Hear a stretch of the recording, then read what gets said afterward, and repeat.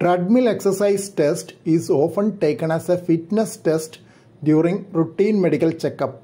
But this is not a test meant for everyone coming for a health checkup.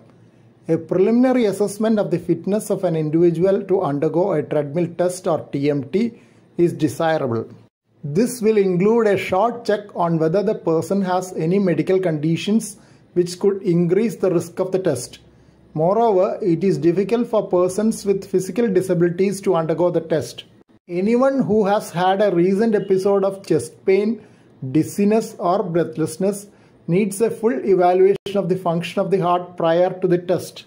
If there is no such instance and one has a reasonable effort tolerance in the form of ability to climb 2 flights of stairs at a stretch during routine activities, it is reasonable to undergo a treadmill test without full evaluation of heart function.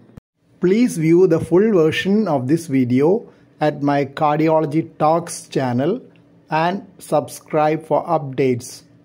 Useful for early career medicos and paramedics.